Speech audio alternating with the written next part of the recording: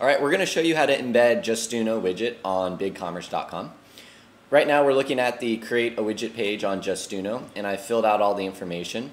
And I'm going to go on and collect my embed code from Justuno.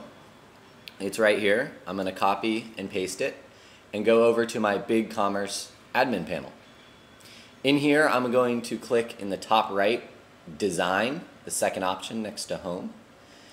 And when I go into Design, it's going to give me the options of all these tabs here. I'm going to click the last one, which is Template Files. In Template Files, I'm just going to click the very first option and go over to the right side and click Edit. And in the left here, the second option is header.html. I'm going to click this. And keep in mind, there's no programming needed here. All I'm going to do is I'm going to go to the bottom row of the header. For me, it's 17. And I'm going to paste that embed code right here. And then I'm going to go click Save in the upper left.